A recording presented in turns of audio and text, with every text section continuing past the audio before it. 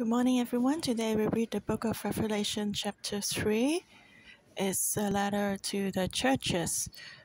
There are three churches: the church in Sardis, the church in Philadelphia, and the church in Laodicea. And so the section is divided into verse 1 to 6, verse 7 to 13, and then 14 to 22. So according to the letters to the three churches. And these three churches received the messages from Jesus, just like before. Actually, these issues in the three churches are found also in other churches, and we may also have their shadows in us. And looking from chapter 1 to chapter 3, we know that Jesus has his will for the churches. Jesus is walking in the midst of the golden lampstand, and he's holding 7 stars in his hand. So he has a will for his church. He's the Lord of the churches. And today, why shall we look at the book of Revelation? And it has a very special place in the whole Bible because it helps us understand God's will for the churches. If we don't know these messages, we'll not know if the churches we build up is according to the will of Jesus. So the book of Revelation is a great reminder for us. Let's look at the first section. And to the angel of the church in Sardis write, "These things says he who has the 7 spirits of God and the 7 stars. I know your works, that you have a name, that you are alive, but you are dead. Be watchful and strengthen the things which remain that are ready to die, for I have not found your works perfect before God. Remember therefore how you have received and heard. Hold fast and repent. Therefore, if you will not watch, I will come upon you as a thief, and you will not know what hour I will come upon you. You have a few names, even in Sardis, who have not defiled their garments, and they shall walk with me in white, for they are worthy. He who overcomes shall be clothed in white garments, and I will not blot out his name from the book of life, but I will confess his name before my Father and before his angels. He who has an ear, let him hear what the Spirit says to the churches." So Jesus did not praise the church in Sardis. The church in Sardis was the only church without receiving any praise from Jesus, and that's very pitiful. And Jesus only rebuked them. And can you imagine if one day we see Jesus and he doesn't praise us but only rebuke us? That is terrible. And the name Sardis means red. This city is called Sardis. It means red. And the church in this place has a red light. It's a dangerous church. Why? Let me share the background for this city. The city was wealthy in transportation crossroad, and it was designed to be very strong with upper city and lower city. And the upper city was built on a mountain. It's hard to attack, but it's easy to defend, and that was the pride of the people in Sardis. They thought it would be hard for the enemies to attack them. The enemies would have to go up the mountain to attack them. But people had a problem. They had a customs and a culture. They were quite lazy. And with a very strong city, it would be difficult to be attacked, but it was destroyed twice. One time by the Persians. Why? And actually, it was out of injustice. The city was very strong, but the people guarding the city fell asleep, and so the enemies attacked them by surprise. So if the watchmen would stay awake, then there would not be a attacked. But unfortunately, twice they just thought that the city would be so strong, so they were lazy. The watchmen were lazy, and so they were defeated. So today we should also ask ourselves in our spiritual life, are we also lazy? And that was the issue of Sardis, the church in Sardis. And so Jesus said, these things says he who has the seven spirits of God and the seven stars. You know, Jesus has a special introduction for himself according to the issues of the church. What does it mean? He who has the seven spirits of God. You know, the Spirit of God never slumbers or sleeps. It's also always alert, stays awakened. And so Jesus is never lazy. He has the seven stars, which means God is always watching the churches. The Holy Spirit has never departed from the churches. And so that's a contrast, a sharp contrast to the people in Sardis. You know, when Jesus was on earth doing his mission, he was very alert and he would do everything according to what Father God wanted. But the people in Sardis was completely different and opposite to Jesus. They always were too relaxed and, you know, just like Christians nowadays, many of us are very complacent. You know, just like our children. Some of them are so relaxed.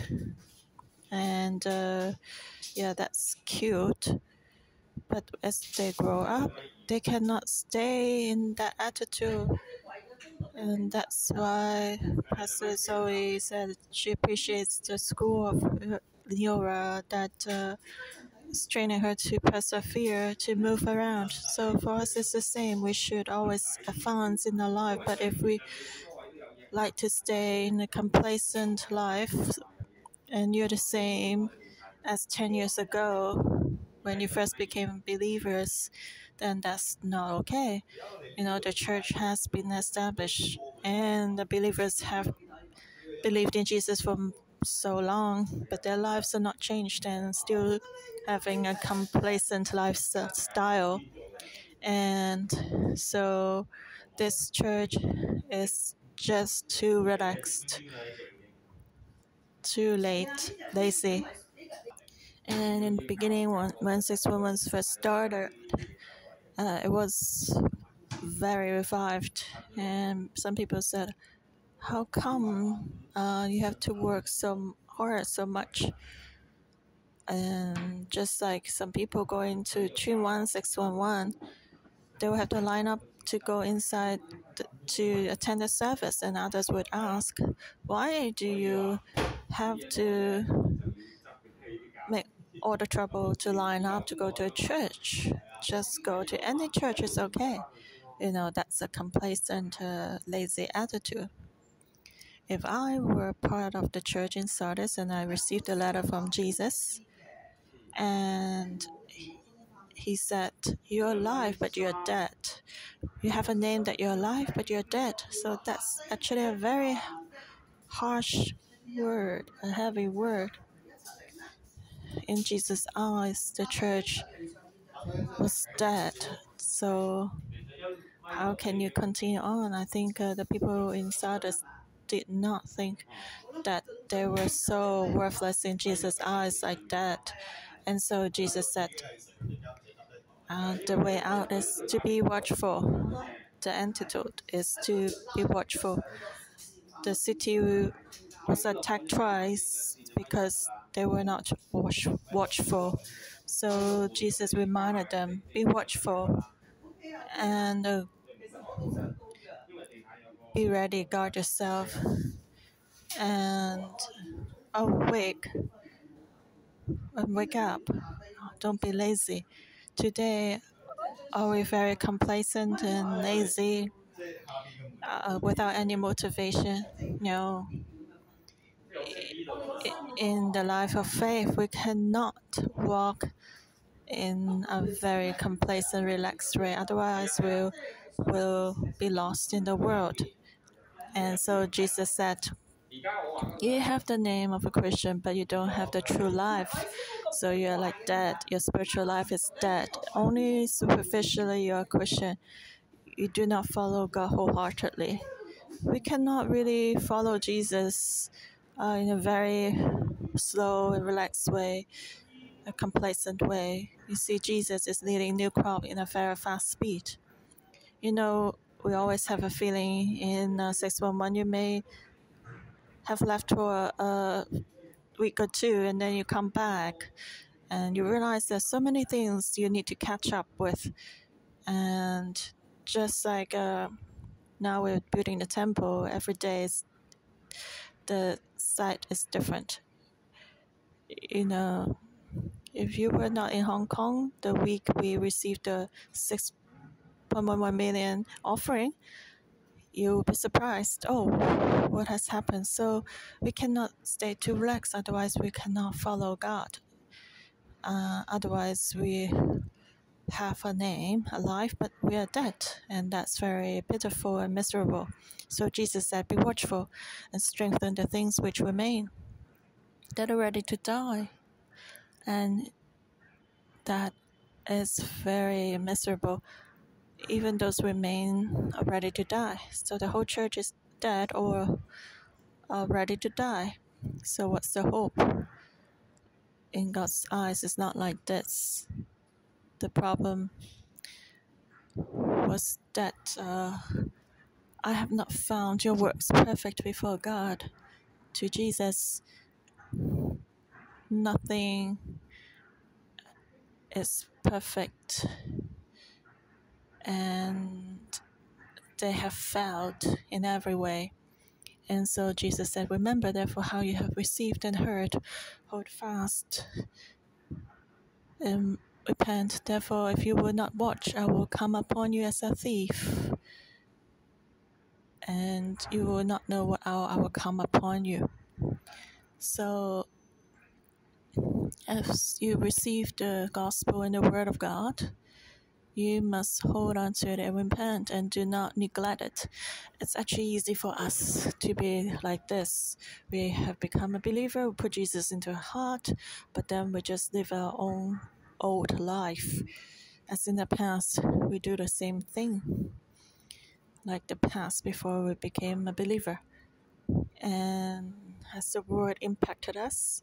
Has the gospel changed our life attitude?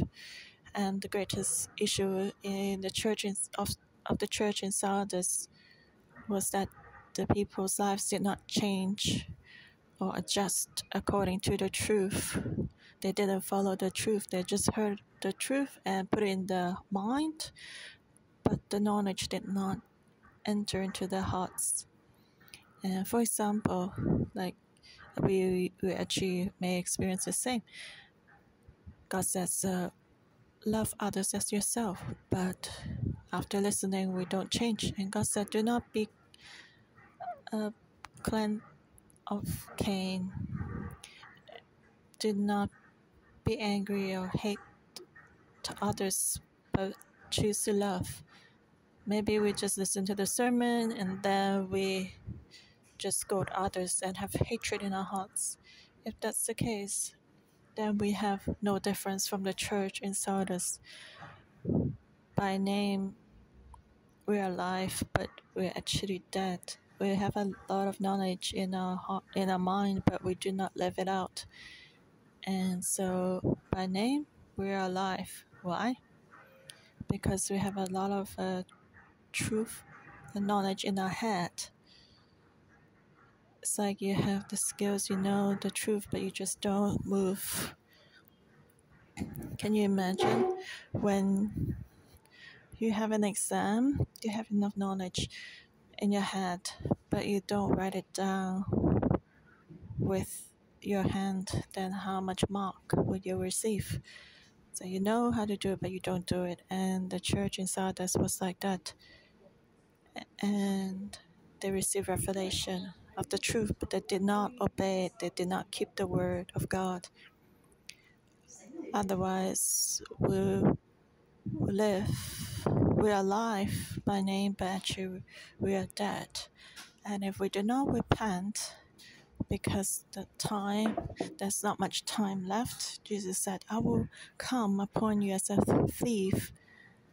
For the people in Sardis, they will be terrified, because twice when the city was attacked, they experienced like a thief coming at the time, and in a place they would not expect the enemy to come, because the watchmen were lazy.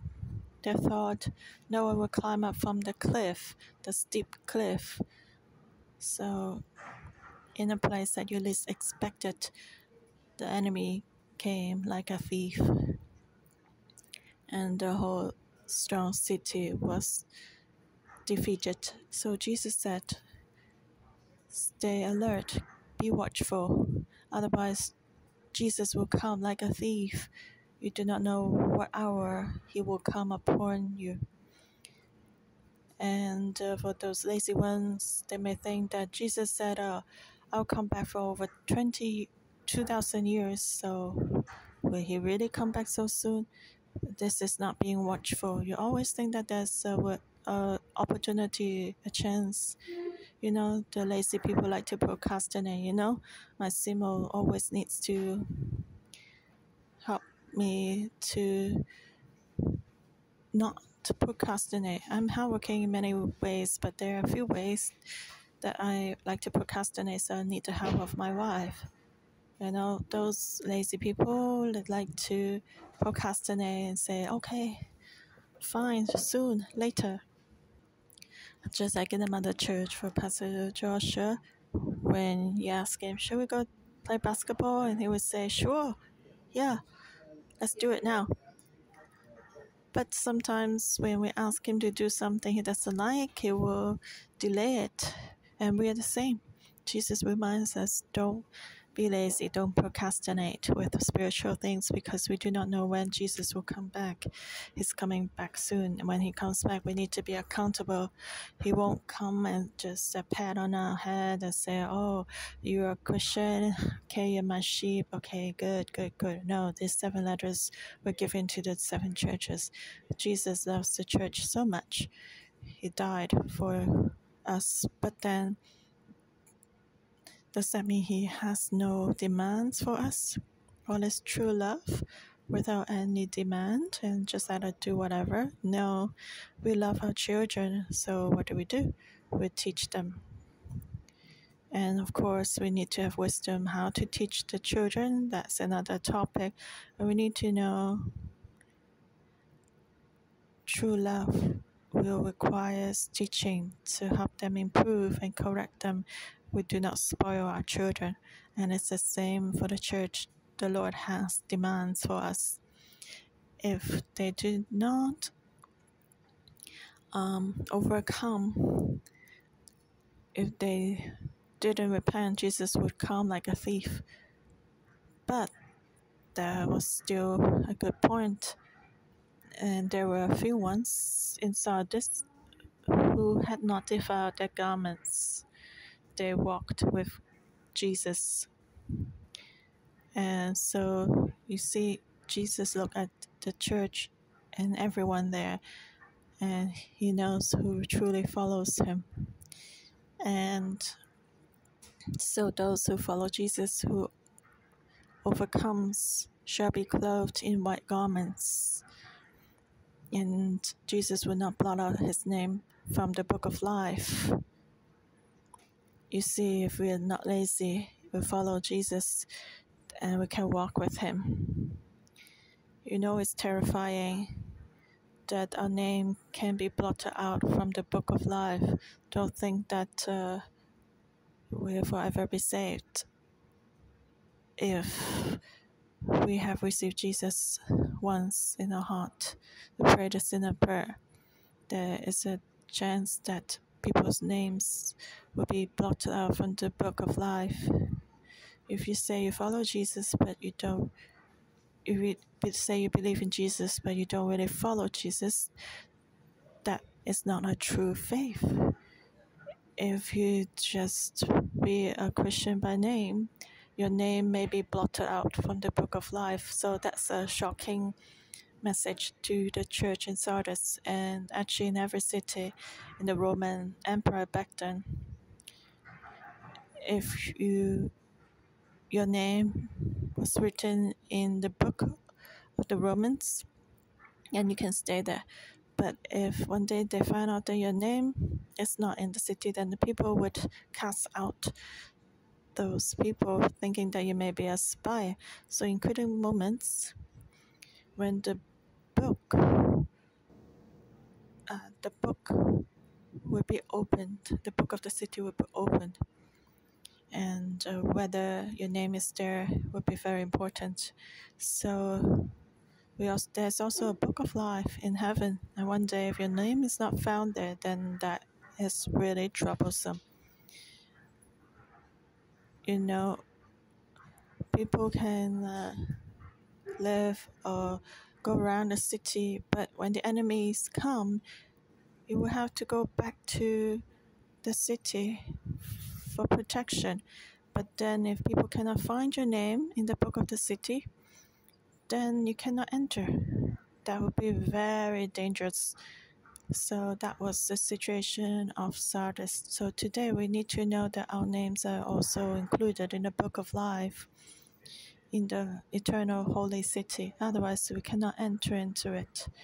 So he who has an ear, let him hear what the Spirit says to the churches. And now let's look at the second section.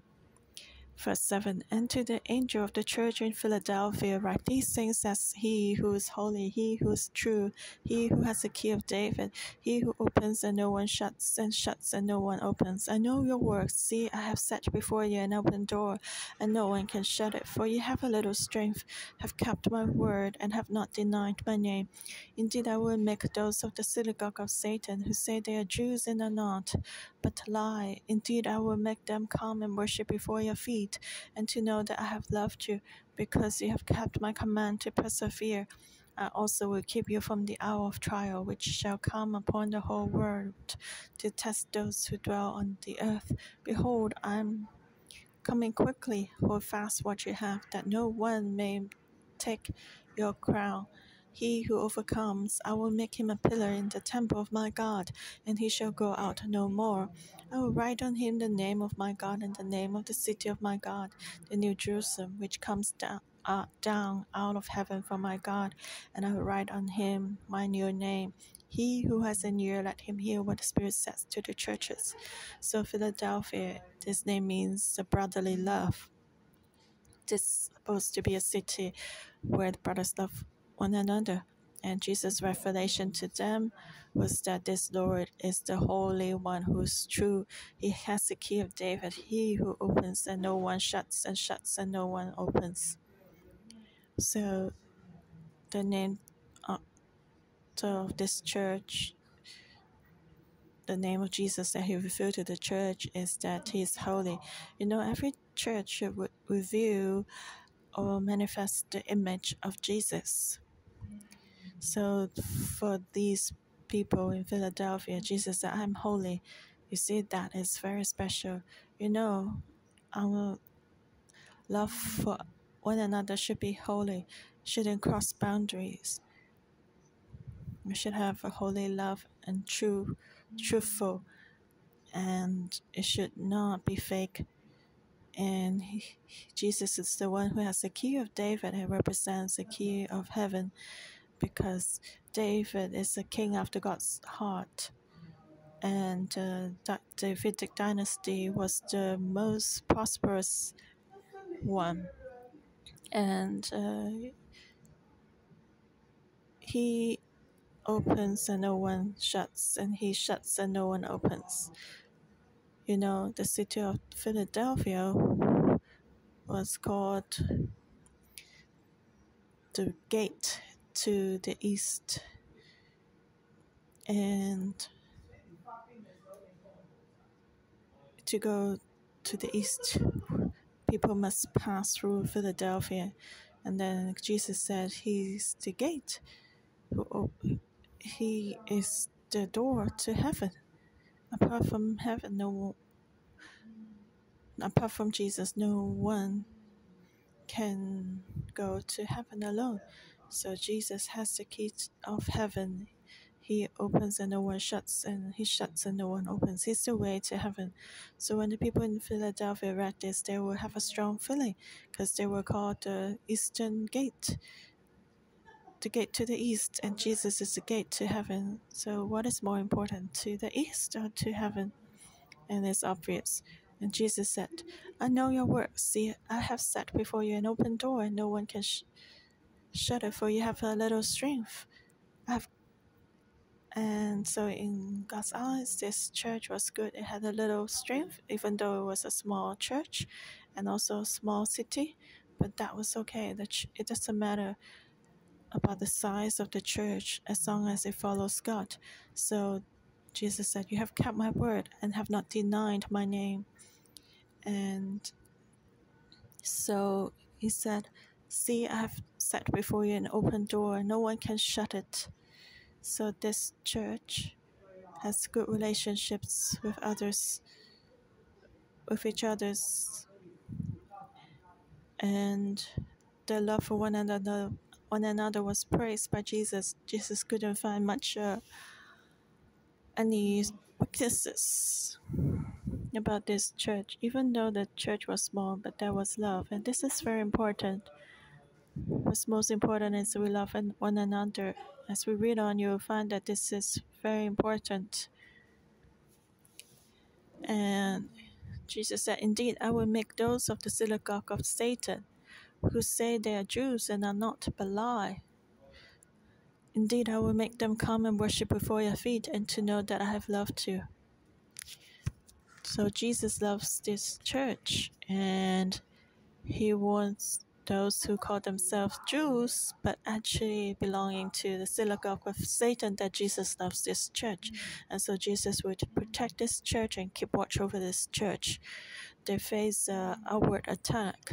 This false Jews, they attack the church, but Jesus said, because I love you, I will make these people worship you before your bow down before your feet. And so that means they would bow down to God, and God would do this miracle for them. And because you have kept my command to persevere, I also will keep you from the hour of trial, which shall come upon the whole world, to test those who dwell on the earth. And this word is powerful. As I read it today, I was really moved. So this church is called the Church of Brotherly Love. They have a great blessing that when people face trial in the whole world, referring to the future end time when there will be a tribulation, a lot of Christians are worried that what if we have to pass through 3.5 years of tribulation before we can be lifted up to heaven? How can we stand it? But God gives a revelation to the church in Philadelphia. Even though there may be a great tribulation, as long as the brothers and sisters of one another, then God will keep us. We can be exempted from the trial. The tribulation will not shake us because we love one another. And the church is united. It's very important because God is love. Because God is love, and as we love one another, God is with us. And as we started New Crop, Simon and I are very thankful that the co-workers and the tribe leaders and cell leaders are very united. And that's the strength of New Crop. As we have this true and holy love, even though there may be trials, we don't need to be afraid because God will keep us when the whole world is undergoing trials, God will keep us. So Jesus said, "Behold, I'm coming quickly. Hold fast what you have, that no one may take your crown." So as long as they hold fast to their love for one another, then they can keep their crown. And he who overcomes, I will make him a pillar in the temple of my God, and he shall go out no more. I will write on him the name of my God and the name of the city of my God, the New Jerusalem. So the one who overcomes will receive the city of God, which is the kingdom of God. You know, the city of Philadelphia was destroyed by earthquakes, and so the people there had to leave the city and find an empty ground to avoid the earthquake disaster. So God said, in the future, in the heavenly city, there will be no more earthquake or disasters. You don't need to run away from the city anymore. Your love for one another and for God will keep you from any tribulations, because love can overcome. And that's a reminder for us today. Do we truly love our brothers and sisters? And finally, the last church, and then to the angel of the church of the Laodiceans, right? These things says the Amen, the faithful and true witness, the beginning of the creation of God. I know your works, that you are neither cold nor hot. I could wish you were cold or hot. So then, because you are lukewarm and neither cold nor hot, I will vomit you out of my mouth. Because you say, I'm rich, have become wealthy, and having need of nothing, and do not know that you are wretched, miserable, poor, blind, and naked. I counsel you to buy from me gold refined in a fire, that you may be rich, and white garments, that you may be clothed, that the shame of your nakedness may not be revealed, and anoint your eyes with eyes save, that you may see. As many as I love, I will rebuke and chasten. Therefore be zealous and repent. Behold, I stand at the door and knock. If anyone hears my voice and opens the door, I will come in to him and dine with him, and he with me. To him who overcomes, I will grant to sit with me on my throne, as I also overcame and sat down with my Father on his throne.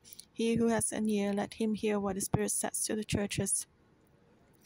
So, we have been to Turkey to visit this church, the ruins of this, the remains of this church in Odysseus. It had so we saw that it was a very big church, and as we look at the ruins, the archaeological remains, we see that it was a very glorious and splendid church, and the people in this church must be influential in the city, so the church could be so big. So Jesus called himself the Amen, the faithful and true witness, the beginning of the creation of God. So the people in Laodiceans, they pursued democracy. It's not that democracy is bad, but if they become human-centered, that's not good. And this church was human-centered. As Jesus said, I'm the Amen, the faithful and true witness. Human-centered means that no one could really rule over them. They were their own masters.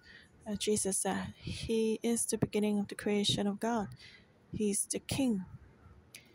And they didn't have much understanding about the king because they're quite remote from the king, so the king is not so important to them. Jesus said, I know your works. He knows everything, that you are neither cold nor hot. I could wish you were cold or not. So because you look warm, neither cold nor hot, I will vomit you out of my mouth. And the people in Laodiceans could understand this. In Turkey, people like to visit the area where they had this outdoor warm pools, like white in color. The tourists like to go there. And the upper stream uh, is hot with medical effect. But in the lower stream, all the minerals were deposited. So in the lower stream, the water is very pure and can be drunk and it's cool.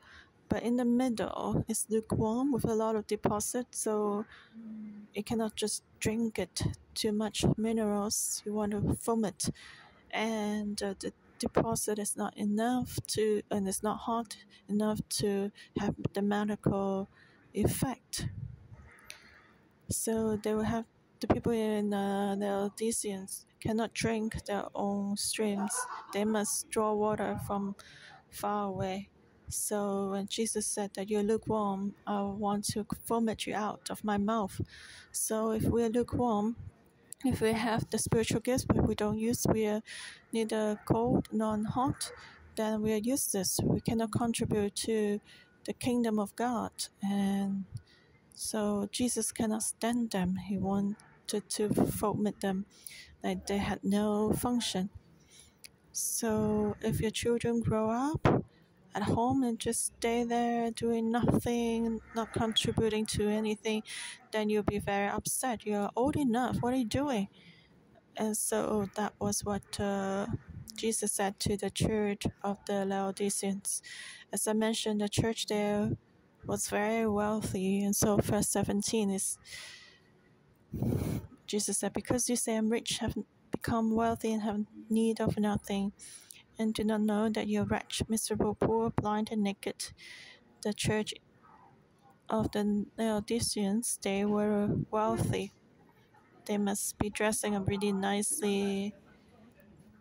They lived in a very beautiful place, but in God's eyes, they were poor. And that was a sharp contrast to the church of Smyrna. They thought they were poor, but God said, you are rich. And this is opposite here in the church of the Laodiceans. You are not just poor, but miserable, wretched, blind, and naked. So Jesus said, I counsel you to buy from me gold refined in the fire, that you may be rich. The real wealth can last forever.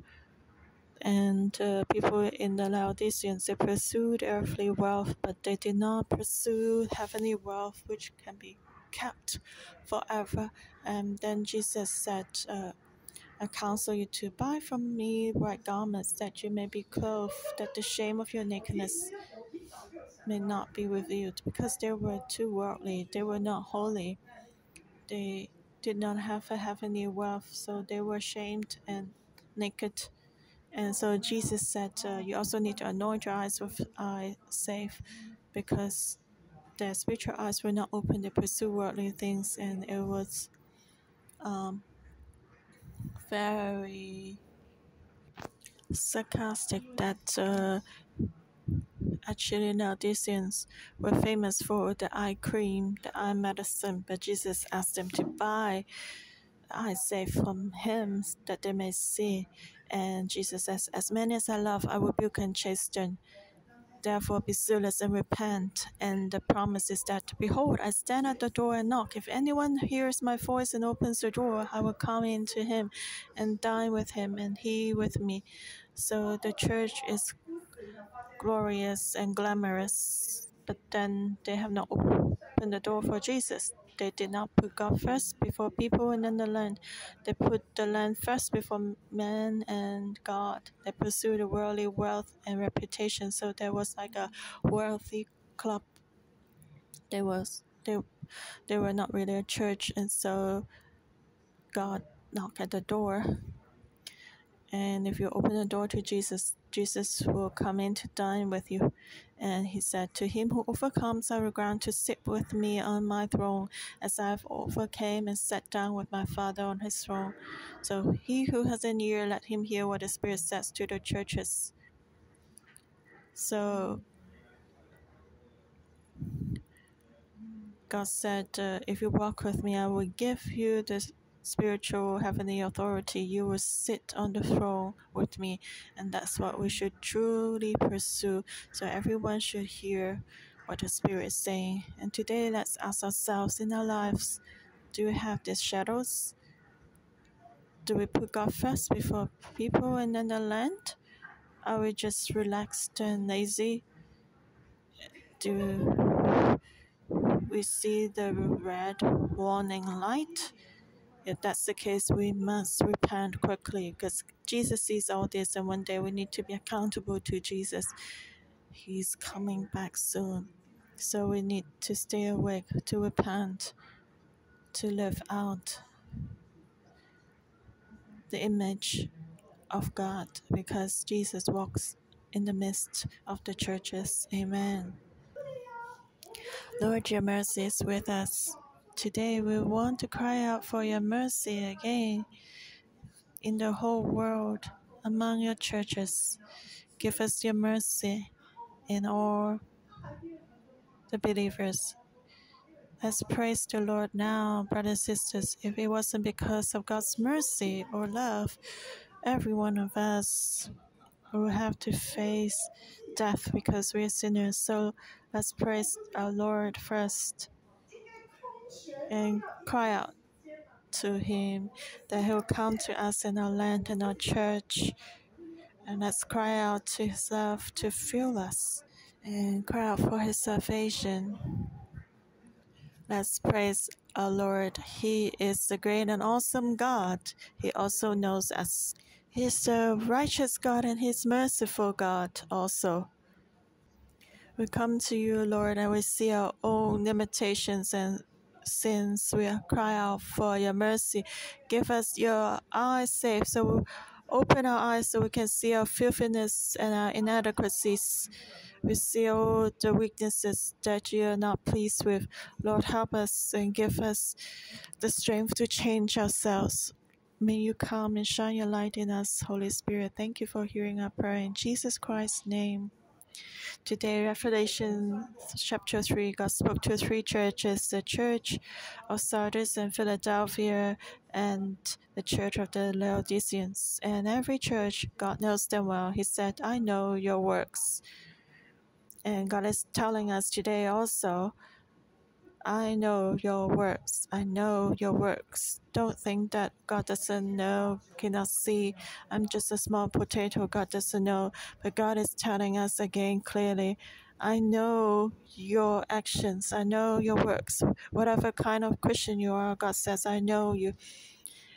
May we have a heart to fear God and examine our lives. God said these three churches also the condition of the churches now. He was not talking to the non-believers or those who are still sinning, but he was talking to the believers who were attending churches.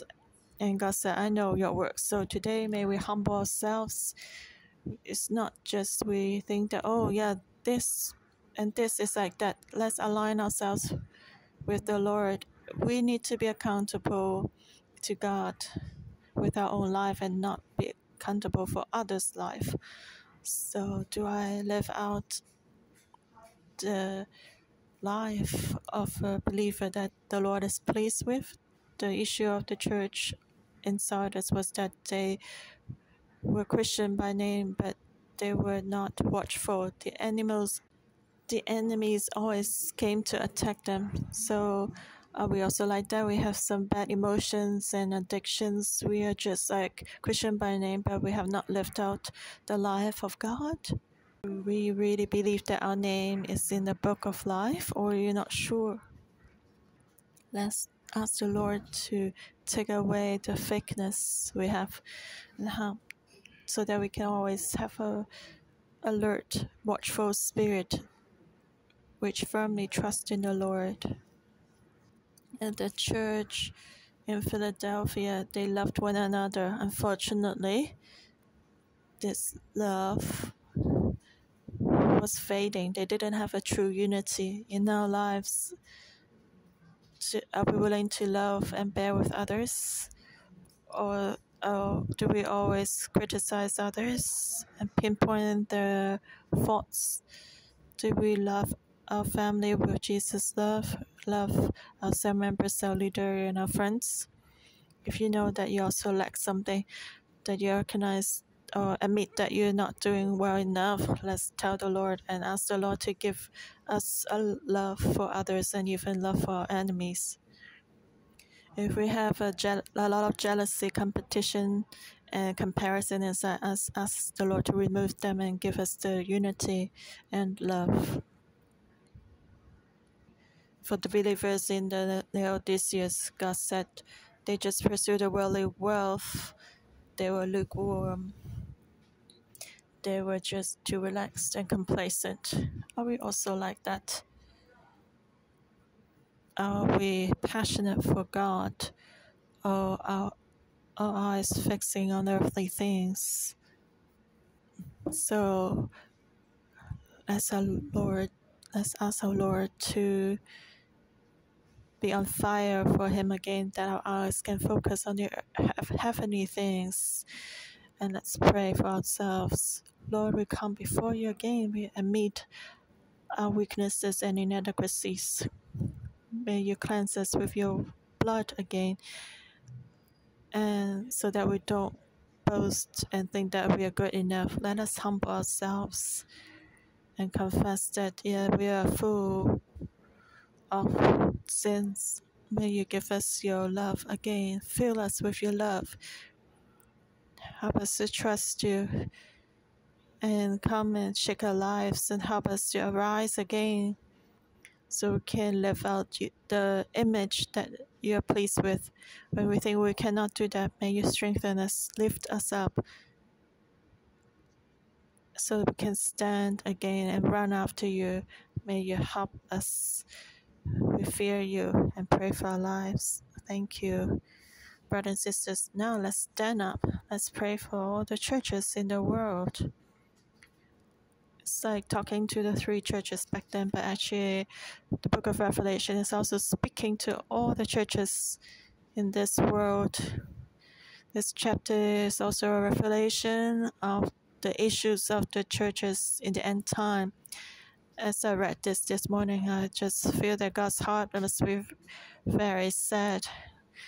His people should be strong to bring the power and peace and joy of God and share the gospel powerfully. But as people cannot follow God closely, we need to repent and pursue the Lord. So let's pray for the churches in the whole world and ask the Holy Spirit to work to awaken all the believers and pastors to have more fear of God.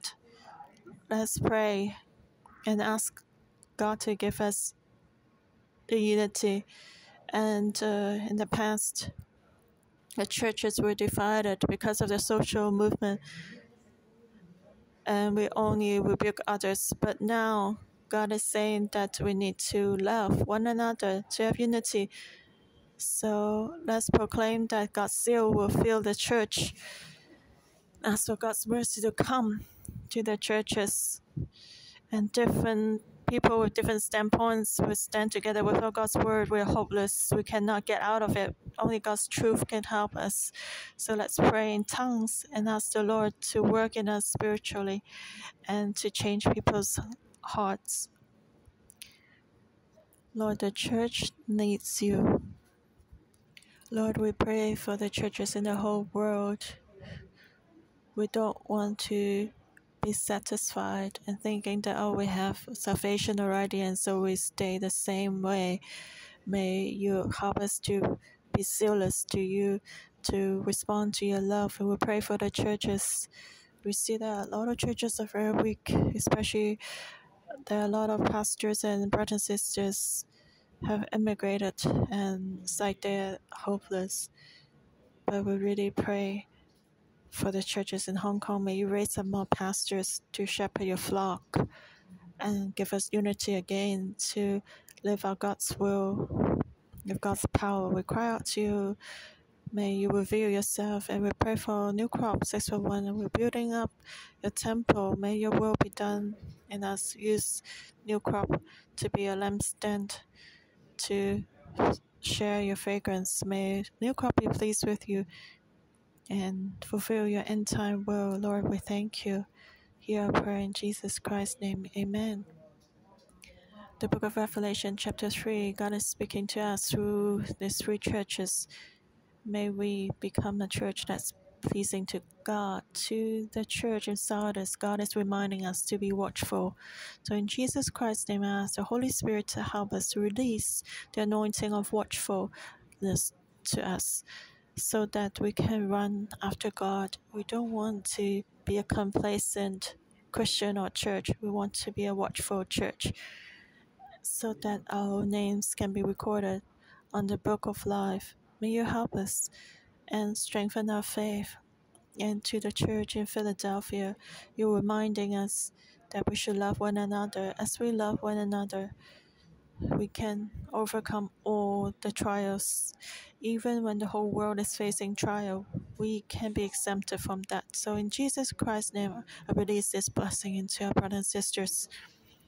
To the churches in Hong Kong, Lord, help us to be united together, to love one another, to keep ourselves in love, to overcome all trials. Lord, we want to walk with you like this. Help us, strengthen us. And then lastly, to the church of the Laodiceans, you're reminding us to put God first and the people in the land.